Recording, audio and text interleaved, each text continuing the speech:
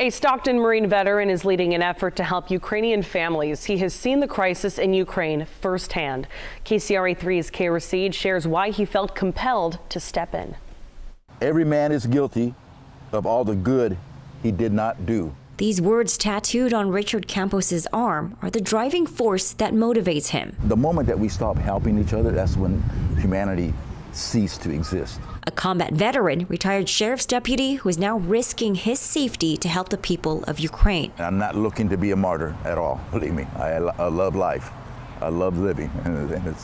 But I know it's important that I continue doing what I'm doing, is helping them. These are images Campos shared with KCRA of his 3-day trip to war-torn Ukraine in March. It's a mixed bag of feelings. You get that, of course, you get that good feeling, but you also get a feeling of how can I do more? He says his first night, he stayed with distraught women and children at a church turned shelter. It really hit me that these children, just weeks prior to this, were living in the safety of their own home, sleeping in their own bed. Even though he did not know the language, Richard says he had an open mind and open heart, which helped him break down the communication barrier. Regardless if there's a language barrier, you just got to show your confidence, your positiveness, and your passion.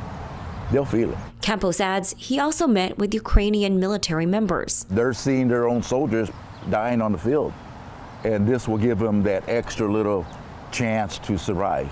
In their meetings, he learned of their needs. They go, what we need is medical kits. We don't have medical kits, or we're short of them.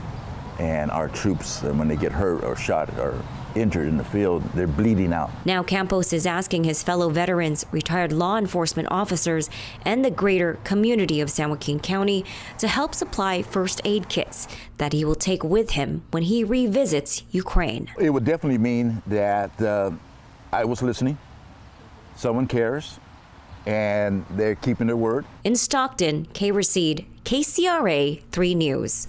Wow, and he's going back. It's pretty incredible. Campos works with a European nonprofit organization which is helping the people of Ukraine. The Marine veteran also spearheads humanitarian efforts in Iraq.